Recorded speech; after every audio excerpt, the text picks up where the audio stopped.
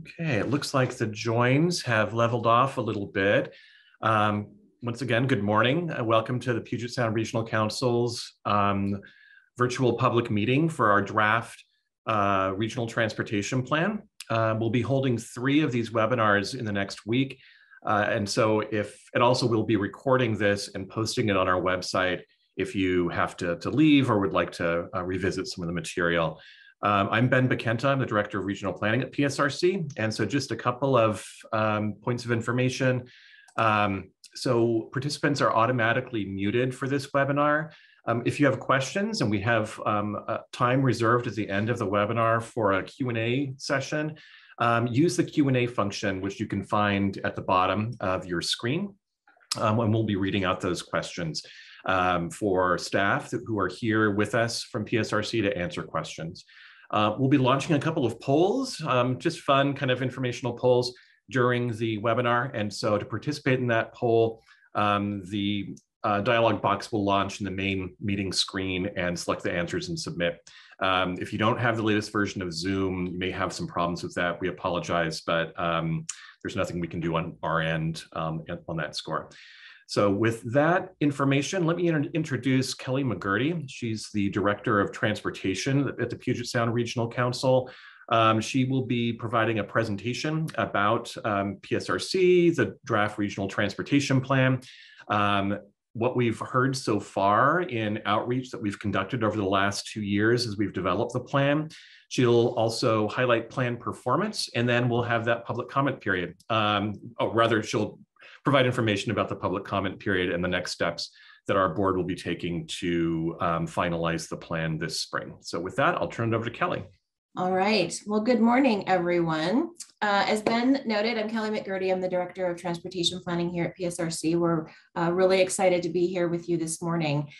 And I'm just going to share a little bit about who we are. So Puget Sound Regional Council, for those of you who don't know, we do long-range regional planning.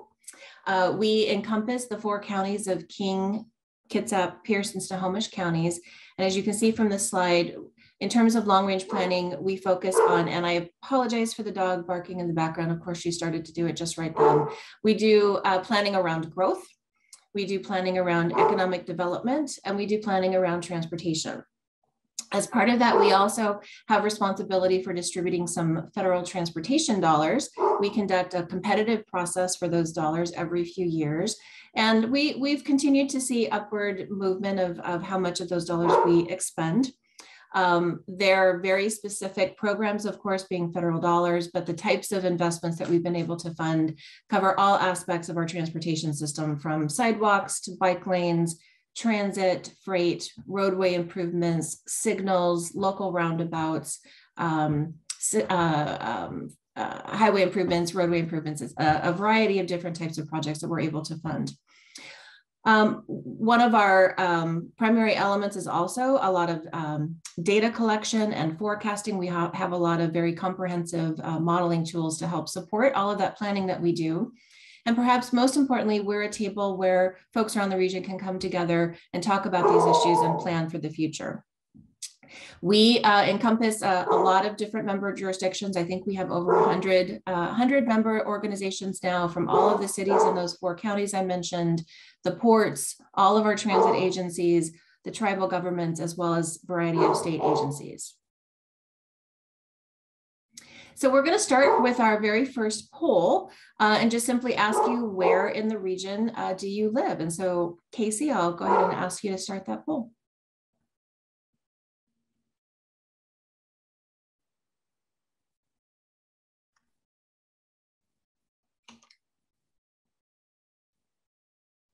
Okay, we've had about 92% participation. Great, let's go ahead if we can show those results. Okay. Perfect. So that's a pretty good cross-representation across our 4 counties and across the region. So that's fantastic. Looks like for those of you who maybe can't see that screen, 38% of our participants this morning are from King County, 17% from Kitsap County, 13% from Pierce County, 29% from Snohomish County, and then 4% from other, which could be one of our cities that's in both counties, or perhaps someone from outside of our region. So thank you for that. So why do we do what we do? As I'm sure you are all aware, we have been a growing region and we continue to grow. And as you can see from the chart on this screen, we are expected to add 1.6 million more people by 2050 and 1.1 million more jobs. So we need to, all of the areas I mentioned in terms of growth, transportation, and the economy, our role is to help plan for that future and to accommodate both the people who live here and work here today, as well as those people and jobs that are coming into the future. This slide represents kind of the foundations of PSRC. At the top of the slide, you can see Vision 2050. Vision is our overarching policy framework. This is where we have the policies and the goals and the actions that guide all of the work that we do, including how we grow, what we want our transportation system to look like, what are some of the key premises around the economy, around the environment, and several other aspects of our total region. And then underneath that, the regional transportation plan and the regional economic strategy are more detailed functional plans that build from Vision 2050. And we're here today, of course, to talk about the regional transportation plan, which, as we've noted, is out for public comment right now. And I'm this morning going to walk through some of the information that's in that plan, share with you where you can find some materials on our website so that you can learn more about the plan and comment, and then just field some questions and answers. So this is a plan for the transportation system out to 2050. So we are guided by several boards of decision makers here at PSRC, from elected officials from our member jurisdictions, as well as representatives from the business and community groups.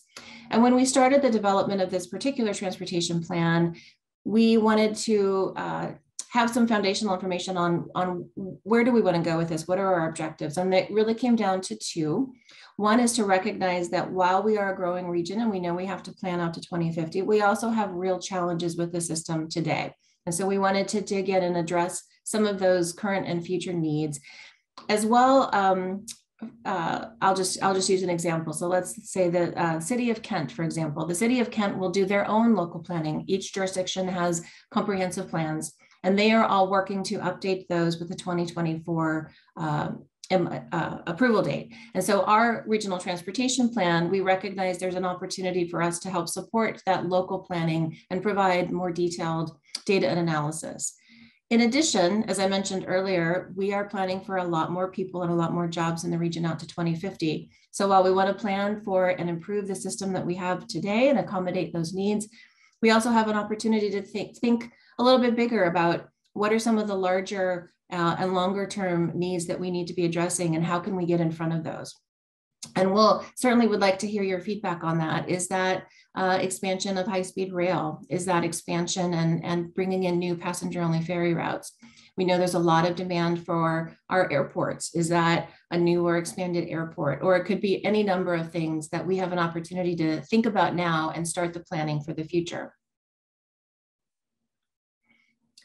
Another thing that we talked about with our boards is these key policy focus areas. I mentioned Vision 2050 is our overarching framework and policy document. And so building from all of the work from Vision, which was adopted in October of 2020, we thought for the regional transportation plan, these are the 6 things. In addition to acknowledging and addressing the full system, these were the 6 things that rose to the top of what we really wanted to focus in on a little bit more.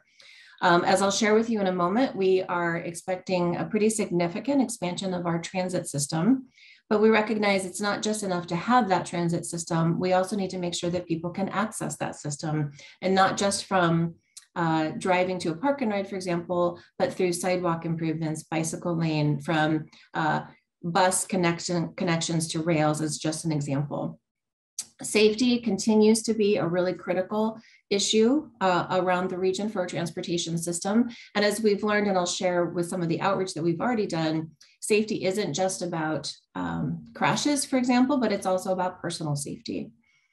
Equity. The Puget Sound Regional Council is really doing a number of things to try to advance equity throughout the region, as well as to advance equity within our own work program. And as you'll see in some coming slides, equity is also woven throughout the transportation plan to make sure that all of our residents have the same opportunities for a safe and multimodal transportation system.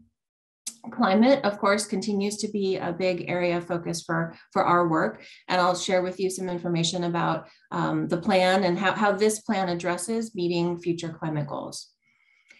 And then again, as I noted, we have 100+ member jurisdictions. We have real local needs throughout the region today, addressing some of those local agency needs, but at the same time, as I mentioned, thinking about the future and having some forward-thinking planning start to occur. So getting a little bit more detailed, this slide represents some of the work that we did as we started to develop this plan. So as I mentioned, we have a very robust data and analysis department here at PSRC. But a few years ago, we decided let's try to gather as much information on the current transportation system as possible so that we have that as a foundation, and then we can also start to look into the future. So some of the work that we did, and one caveat and nuance I'd like to share with you is that we are a 4-county region. That's a lot of people, a lot of the transportation system, but we can't track every facility. So for example, the local road in front of your street, we don't have the information or the capacity to track that, but we do have the information and the capacity to track more larger arterials and highways. And so the data that we're talking about is really from that scale, from those facilities that are carrying more of the vehicle and people movement throughout the region. So for the first time, we have a sidewalk inventory on those arterials and highways. We have a bicycle lane inventory. We collected information on all of the signals on those facilities. We have information on transportation demand management programs. And so for those of you who might not be familiar with that term, if you work for a larger employer, for example, who might provide bus passes, that's an example of a TDM program, and we've tried to track information on where those are available. So there's a lot of really detailed information on the system that we've provided.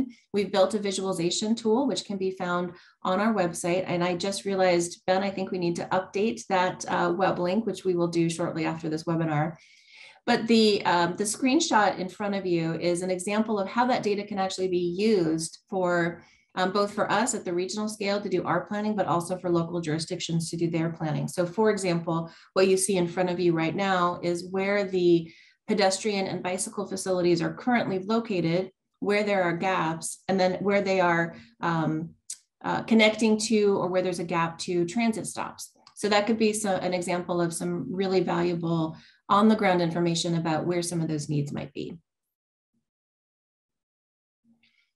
So I mentioned we have already done a lot of outreach. So the draft plan is out for public comment right now, but leading up to the draft plan development, we did a lot of outreach. We started with a representative public survey, and we received about 1,900 responses from that. From that online survey, we did some follow-up interviews. I believe we had over 20 interviews with individuals from 4 different languages. We've reached out to youth groups within each of our 4 counties and heard from over 50 youth. We also took that same representative survey and put it on our website for a broader outreach. And I believe that number was around 1,400 respondents to that survey.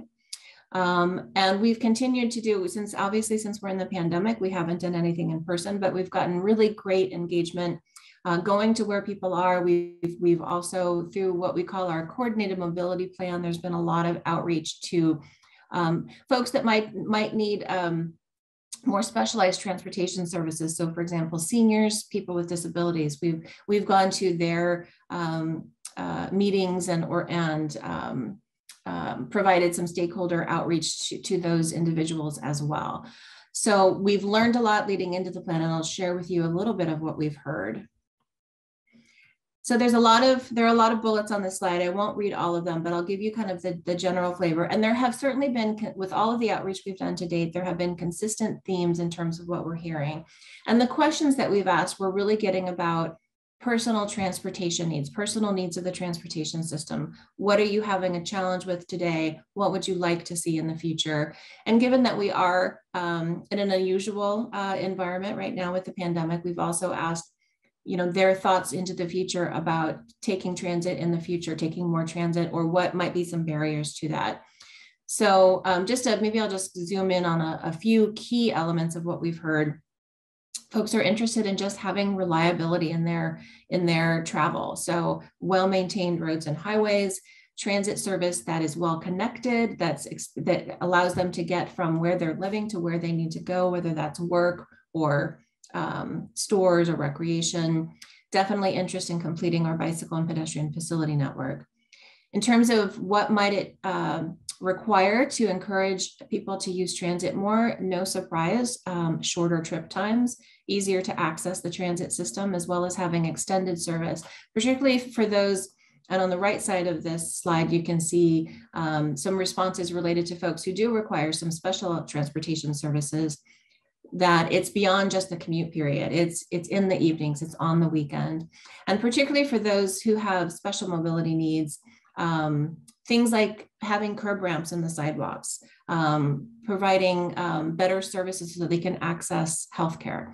So we've received a lot of really good information. Again, as we do more and more outreach, we continue to see some of these themes really rise to the top about the needs of folks. So we are continuing to do outreach. We've just completed some focus groups with some underrepresented communities. We plan on reaching out to our business community. We're continuing to go to any organization that would like to hear this presentation. And as I mentioned, I'm going to share with you in a moment the draft plan public comment period. And all of the comments and the feedback we will provide to our board for their consideration. So I'm going to now share just some highlights of what's in the plan. And again, I'll walk you through where on our website you can find this information. We are planning out to 2050. So that is almost 30 years into the future. It is a $300 billion plan. That is a very big number, but it is actually well in line with previous plans that we've done. And we do update our regional transportation plan every 4 years. So this is not something that we do, it sits on a shelf for a decade. We continue to evolve it and update it as needed every 4 years. Maintenance and preservation of the existing system is a key priority and has been for many years. And with this plan, again, over half of the plan is devoted to maintaining and operating the existing system. For the balance of the investments in the plan, 70% of those system improvements are for investments in local and regional transit. You can see from the bottom of this slide, that means by 2050, we expect to have 36 bus rapid transit line routes, 10 passenger-only ferry routes, and 116 miles of light rail with over 80 stations. That's in addition to the expansion of local bus services as well, and put those bus services feeding in. It also includes our bicycle and pedestrian investments, and it does include other multimodal investments and roadway improvements that help support all of this system, because one of the messages for this plan is that this is one integrated system. I don't think an individual user cares so much who's operating what, just that if they need to use multiple modes, that it is one seamless and integrated transportation system. And in terms of the finance, we also have a financial strategy of our plan. $300 billion is a lot of money, but what we do is we identify all of the revenues that are currently available today, and we forecast them into the future. And then in terms of the investments that the region thinks are necessary, what is that gap? And this plan actually has a little bit of a lower gap than we've had in the past. 84% of the plan, we believe, can be funded with those current law revenues.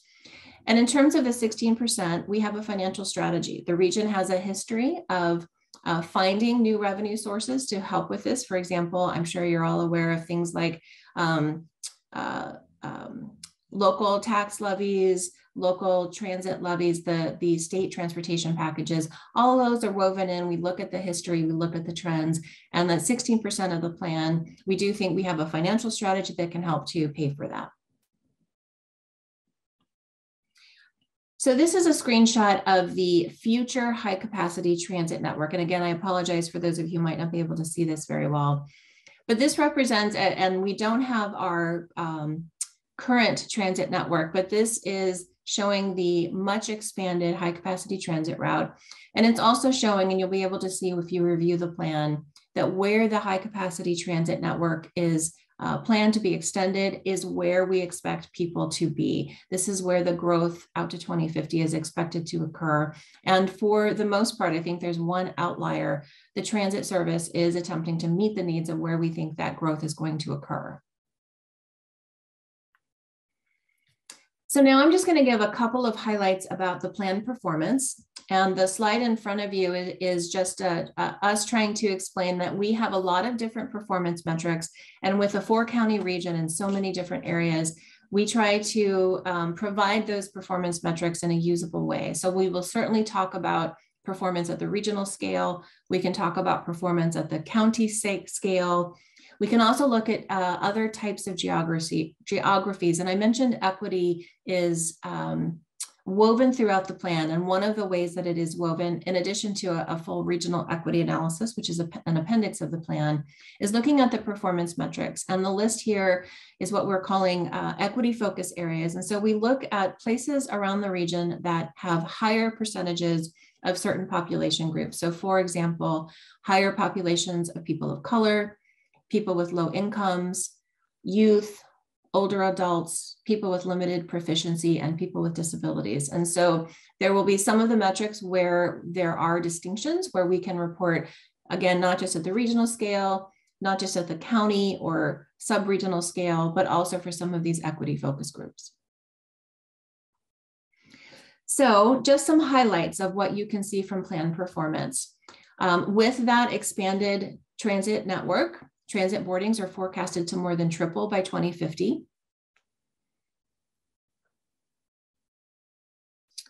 We also expect, as we mentioned, access to transit is an important component of the plan. We do expect almost 60% of households to be able to live within a half a mile of that high capacity transit service. And this is an example. The chart is showing different geographies around the region. So for example, our metropolitan cities, cities that have high capacity transit, our urban unincorporated, as well as the rural area. This slide is sharing that the average person by 2050, we expect to be able to walk or bike 21% more than today. And the chart is showing, this is an example of how we can show a metric for regional performance, and then people of color and people of lower income. And as you can see, for all three geographic looks, there is an increase in walking or biking.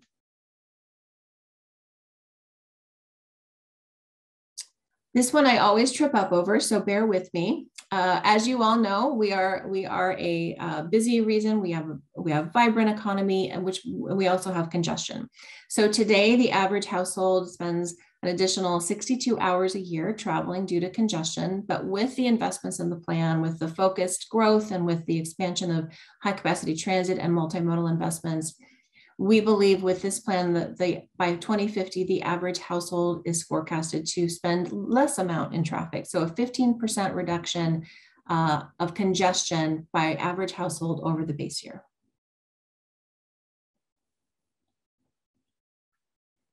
An additional performance metric relates to how much people have to drive. So today, the average household drives almost 16,000 miles per year. And again, with the policies and investments in the plan, the average household is forecast to drive about 23% less than today. And again, you can see from the chart an example of the performance metrics at different scales.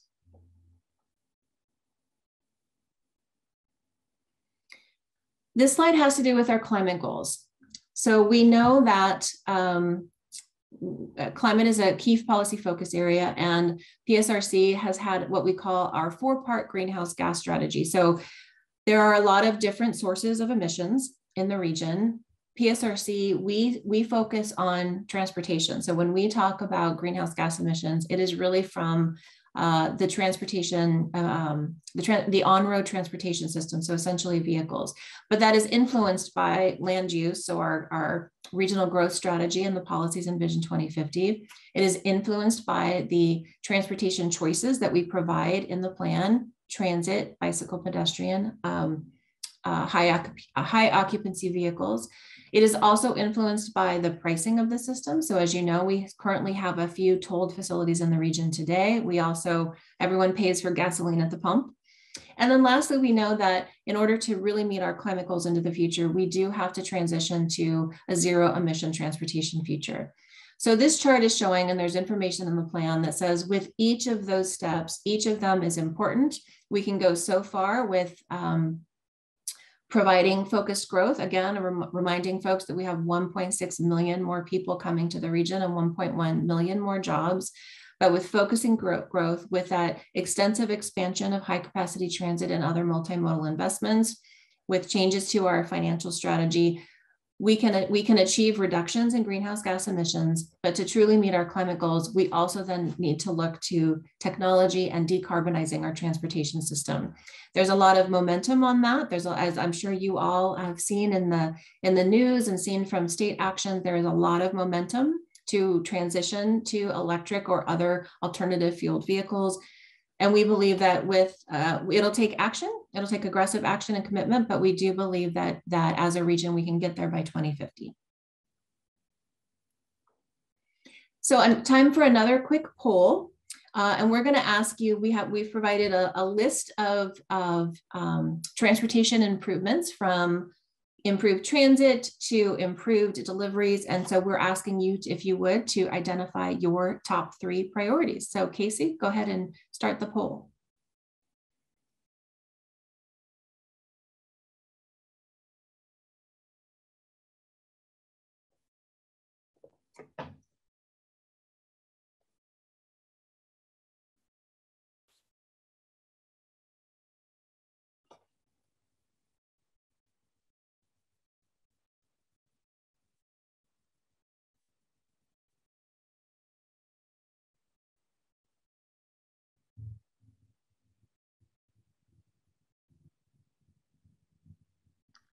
Okay, we've got about 90% have participated.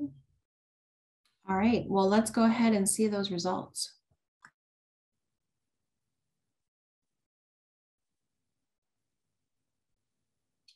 Perfect. So I will I think you all can see this as well, but I'll go, if anyone happens to be on their phone, I will go ahead and read them out. It looks like the top priority is reliable, well-connected transit. Then it looks like we have a tie between expanded transit and completing the network for bicyclists and pedestrians, followed by also a tie between high-speed rail and reliable, well-maintained roads and highways, widespread electric vehicle charging stations, as well as more direct and faster ferry options. So thank you so much for completing that poll. So that was a very high level and very quick overview of the regional transportation plan, the draft plan. But now I'm going to share with you where you can go to learn more. So we do have an online open house, and we'll be conducting 3 of these public webinars. And this is the website where you can find more information on the plan. And I'm just going to share a few screenshots of what this looks like. So this is the landing page. And from the main body of the text, you'll be able to find information on those webinars.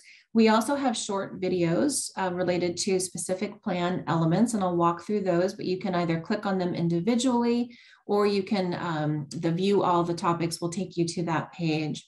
On the right-hand side is where you'll be able to find the draft plan document by chapter, full plan. We also have appendices. This screen is an example of what you'll see. It's on the right-hand side is just a quick snapshot of all of the videos, and then the main page is a zoomed in look.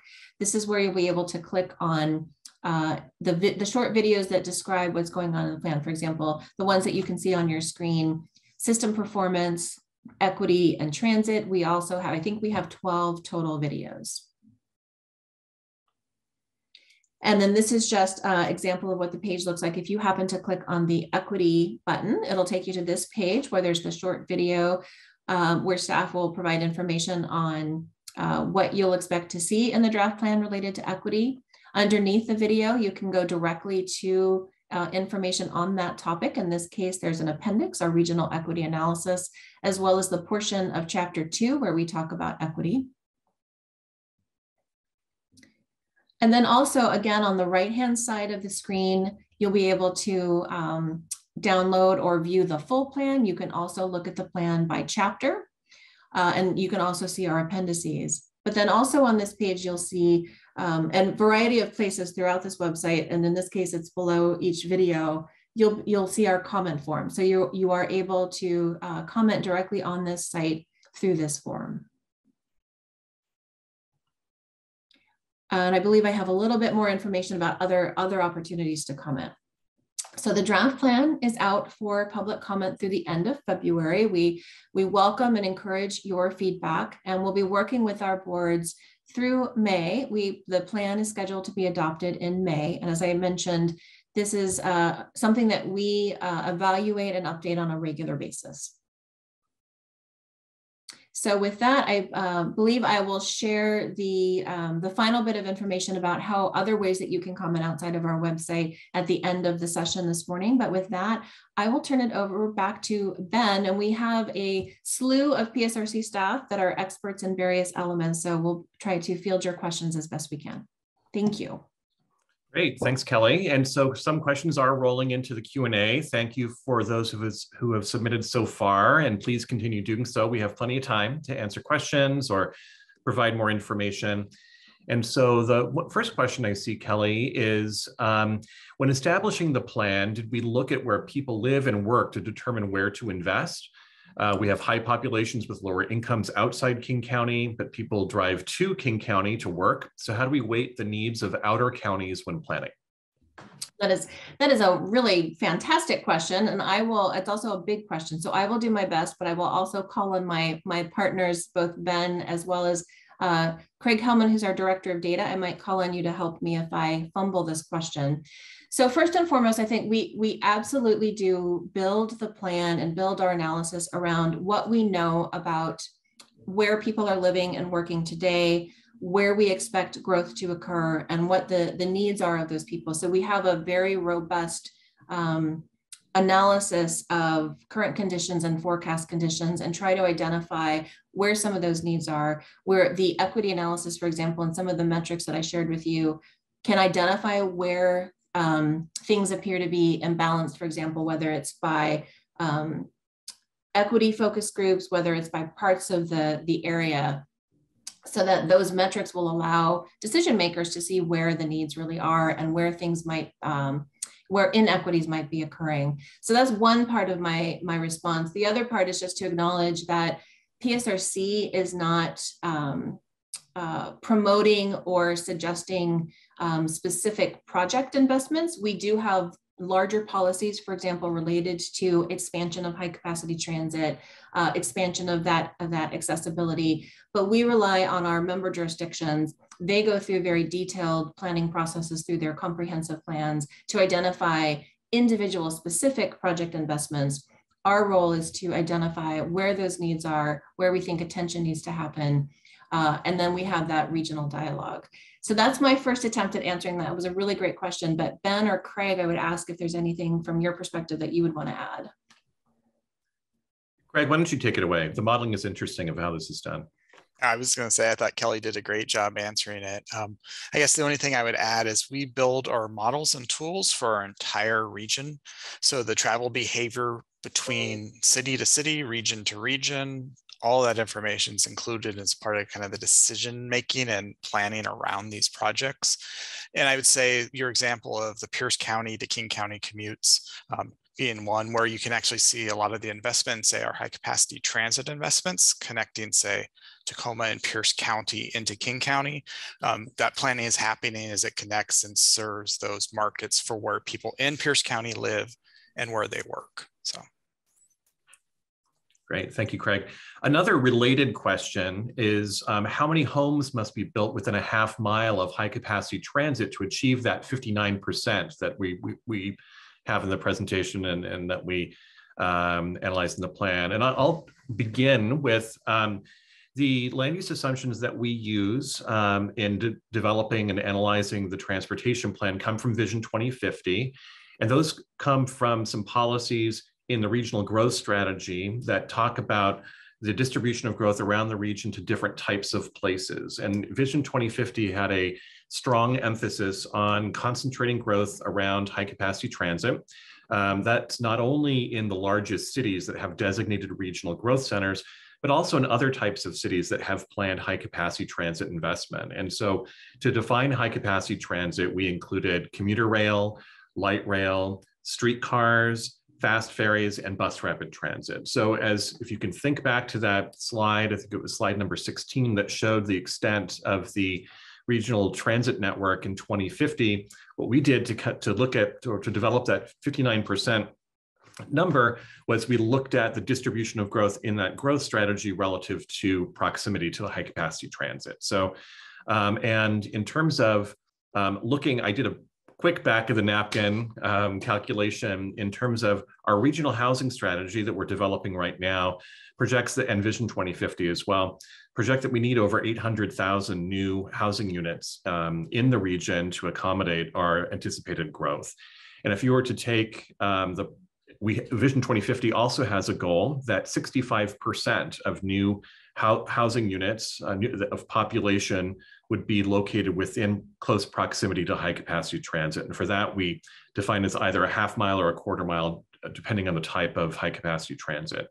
So with that back of the napkin, it's roughly 430, 450 housing units we would anticipate would need to be built in proximity to high capacity transit. So no easy task, but that is an assumption that our current plan is built on. I'll just conclude by saying that we will be relying on the local planning efforts that are coming up as part of updating of local comprehensive plans to really fine tune our analysis in coming years to see exactly what local jurisdictions are planning for, what sort of densities they're allowing, where they're at the local level focusing growth, and that will inform future iterations of the regional transportation plan as well. We have to update the plan, as Kelly mentioned, every 4 years by federal law. So we'll adjust, but those are our rough assumptions at this point.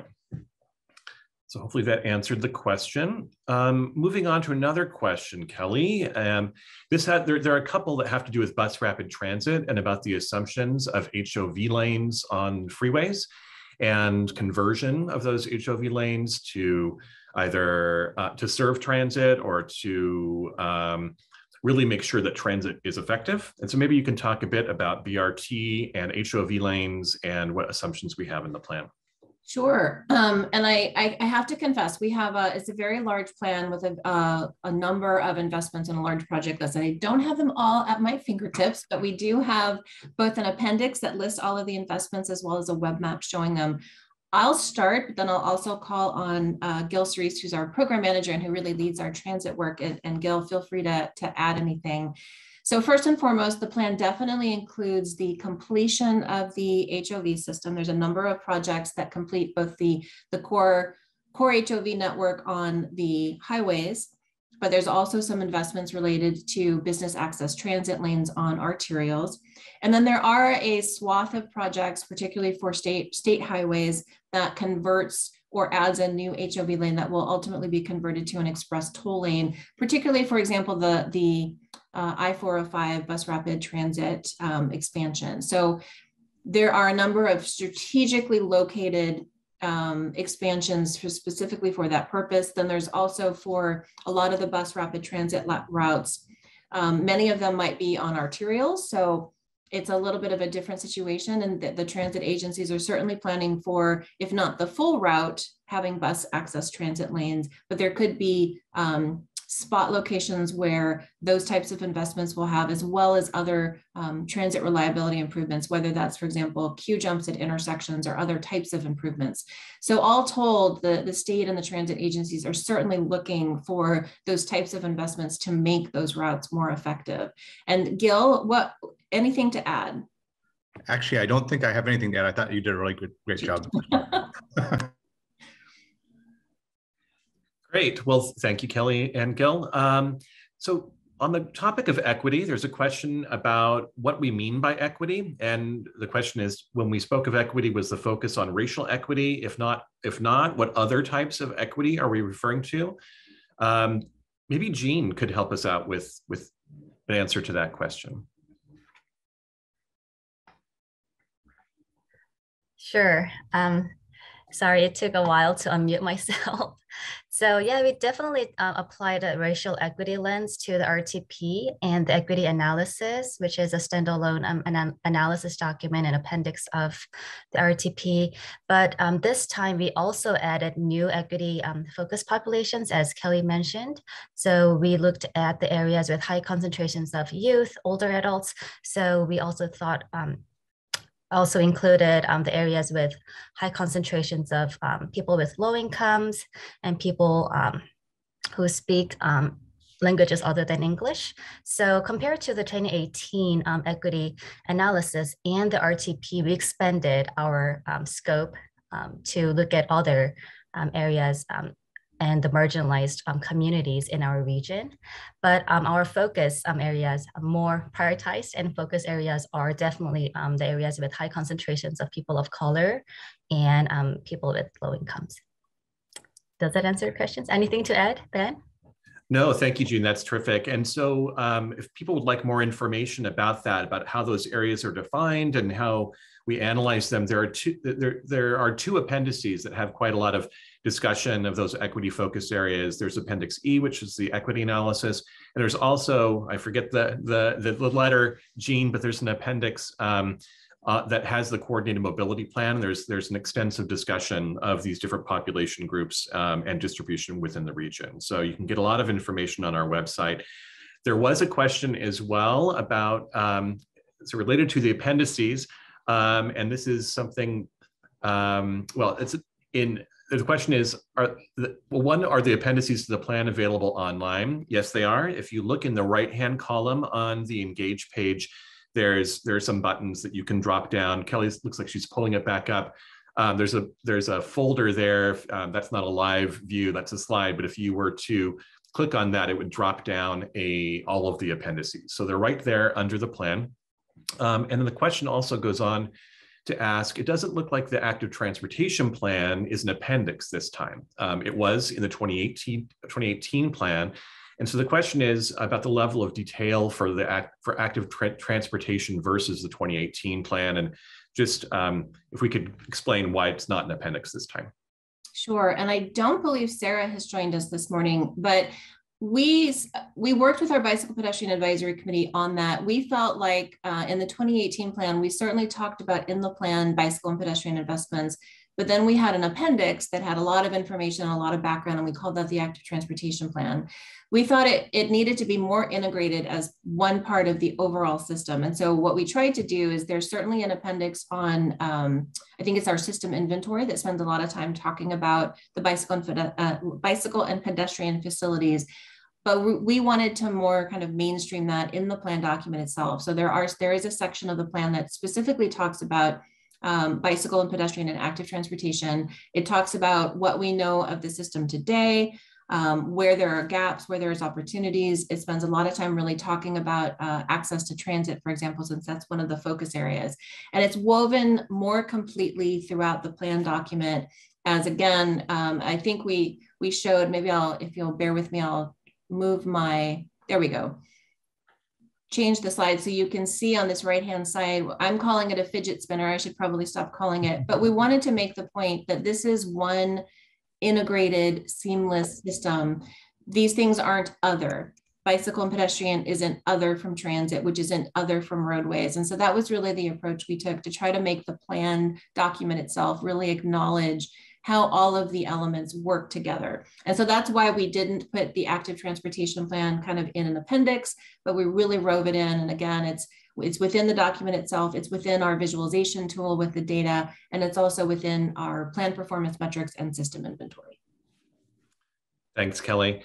There's a great question here, and this is probably for Craig. And the question is, only during the recession or pandemic with significant work from home policies has regional traffic ever decreased? How does PSRC determine such a decrease in commute times and miles traveled? And are work from home policies going to be required as part of the plan or CTR program mandates? So I can start and then other people can add in. I'd probably say all of the above. I think a big part of that decrease that you see in the amount of miles people are traveling per person per day, as well as changes in congestion, connect to a lot of land use choices that have been made. So a lot more development and density, people living closer to where they work. And so they're traveling less in terms of that average trip length. We see trip lengths for work trips declining in 2050 compared to today. There's a lot of investment in high capacity transit connects people to those employment centers. So that's definitely one part of it. There's also a part of it, a strategic expansion. Say express toll lanes as an example for places is also another part of it. There isn't any assumption in our long range plan that we're having pandemic level work from home policies continuing into the future. And so that's one of the things. So if the question's around that, we definitely don't have an assumption of a third of our workforce continuing to work from home. So all of these kind of outputs that you're seeing in the plan in 2050 are more reflective of changes in, I'd say, land use and transportation network connectivity combined together. Great. Feel free, Ben or Kelly, to add anything I might have missed in that high level. I think that's it. It has come up that questions about the state, I believe, is beginning some work to look at the commute trip reduction program and look at sort of modernizing some of the policies and elements of that program. So it's something that we'll be closely watching, and it would be reflected in our regional plan as those changes are made. So another question has to do with maybe a high growth area in East Pierce County. So the Tahale development in East Pierce County will be a population of 30,000 when completed, and that's expected in about 2035. Residents of that area will need transit and will also need some highway improvements to serve that population, as well as the remainder of the folks in the greater East Pierce County when the primary corridors are already at or beyond capacity. How can we, or I'm assuming, residents of that part of East Pierce County get some funding from PSRC to help meet that overwhelming demand? So I'm guessing, Ben, you're looking to me to answer that question. I would. Maybe it's an answer that has to do with just how projects get into the plan, and that's sure. Probably the most relevant answer. Yeah, so maybe I'll start with just acknowledging, and apologies, I have one little screen, and since I'm sharing, I can't go look at our website, but we do, as I mentioned, we do have our web map and our visualization tool. And if you go to the forecast conditions, you'll actually be able to, one of the layers you can select are the planned project investments out into the future. And a little note on that is, again, we can't track and line item every single project. For example, every sidewalk project, every local roadway improvement project. So we set some thresholds, and it's those larger scale projects that we track. But you'll be able to zoom into whatever area of the region to see what's going on in terms of future growth, the current system, as well as planned investment. So step one, I would suggest, is decision makers, local agency staff, as well as members of the public, you could zoom into that map on your area and see what's happening and see what's already planned. So that I would say would be step one. So we take those larger investments, and they need to be in the regional transportation plan to be anchored in there before we would be able to fund them. But then, as I mentioned, we do federal transportation funding competitions every 2 years, and we split our competitions. We have competitions specifically for Federal Transit Administration dollars. We have competitions for our highway dollars that focus on larger scale regional places. We call them our designated regional centers. But then each county also has an opportunity to compete. All of the jurisdictions within a county can compete for smaller scale, more localized investments. So there's a wide breadth of opportunity to compete for federal transportation dollars from PSRC. And it all comes back to supporting our regional policies as outlined in Vision 2050 and the Regional Transportation Plan. So if the local jurisdiction or the transit agency has planned investments for those certain areas, and those planned investments are captured in our long-range regional transportation plan, they would then be eligible to compete. It is a competition, so we don't have any kind of quota or formula for how we disperse funds, because there's a lot more need than there are funds available. But that would be the process to start with. So I would certainly encourage everyone to look at what you're seeing in your area, both from our tools, but also your local city and county, to see what's planned, and provide that feedback in the plan document when you provide public comment. Great. There are just two more. There are more comments than questions. So please, we have some time. So if you have any additional questions, please feel free to put them in the Q&A. The first one is more of an observation, and it had to do with the number of housing units that might need to locate within high capacity transit areas over the next 28 years. And someone faster than me did some even quicker back of the napkin calculations for housing in station areas. If we were to construct 4,500 new 100 apartment or condo buildings in station areas, that's about 160 buildings per year for 28 years. And so that would meet that 450 roughly thousand number. So that's a great way to kind of think of the scale of development that we are anticipating or might need to meet that objective. Another has to do, and Kelly, maybe you want to, or I can take part of this, but it has to do with the observation that toll roads are great for people that have the means. They have the ability to buy into those express toll lanes. Everyone else, people without the means, then there's some impacts on them, and so there's a I think skepticism of the equity of toll roads in the plan or in these types of plans. One thing I would note, we've done work on different types of road usage charge studies and looking at express toll lanes in earlier versions of our plan. And one thing that our policymakers have definitely identified as part of the implementation of any sorts of programs like that is an ability to provide some sort of mitigation measures for people of lower means. Maybe those are subsidies, maybe those are lower fares. You can think of systems like the Orca Lift program, which provides a lower fare price for people of more limited incomes. And so that's definitely recognized and discussed in the plan and as something that we would need to mitigate for. Anything to add on that, Kelly? Yeah, the only other thing I would add is that I think it's a really fair point, and it's definitely at top of mind whenever we talk about financing and pricing certain facilities. But I would say in general, the whole point of implementing, for example, an express toll lane isn't just to provide benefit for the folks that are able to pay that toll and be in those lanes. The purpose of putting them in general is to make the entire system work better. I know when you're sitting in that traffic, that might be hard to believe that the overall system is working better with them than without them. But the state of Washington, WashDOT, has done some really interesting studies showing the before and after impact in terms of throughput on all of the lanes of a system with and without something like an express toll lane. So I think that is kind of the impetus behind the state or us really thinking about that. It's a tool, one tool in a big toolbox of items to make the full system work better. But there's always, facility by facility, user by user, there are going to be those other considerations such as income equity to consider that need to be built into that system. And Craig, I know you have some observations on the income levels of folks who are using those kind of maybe that have longer commutes and might use some of those freeway corridors. Anything to add on what we're seeing in that for the express toll lane network? No, I think Kelly answered it really well. I'm not thinking of I don't have any numbers off the top of my head specific to the express toll lanes. So I don't want to say something that is inaccurate.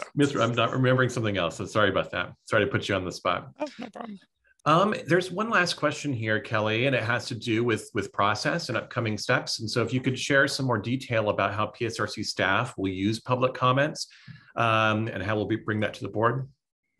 Sure, that's a great question. So as I mentioned, we've already done a lot of outreach. There's reports on our website that we've also provided to our board of what we heard from the public surveys.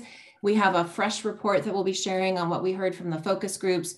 Everything you tell us will be presented to our boards as part of their decision-making process. So we anticipate receiving a lot of comments on the draft plan. And so every month between now and April, we're going to be providing information to the board about what we're hearing. We're going to start with preliminary themes as things are coming in. At the end of the public comment period, we will be providing a full report showing every single comment.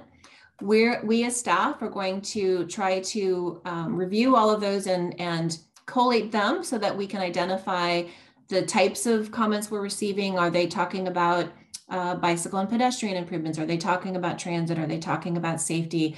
So we'll kind of gather them together and share that information to the board. And we'll also identify those that are you're either in support or against, or if they have suggestions, if they have corrections that we need to make in the plan. And then there will be some comments where the board will have to identify, does the plan need to be revised in some way because of due to these comments. So long story short, every single comment we will review, and every single comment will go into a report for board review. And it's up to the board then to determine changes to the plan, either from those comments, or some cases it's refining our language. Some cases we've just missed something and we need to correct something, and others are going to be substantive policy discussions for the board.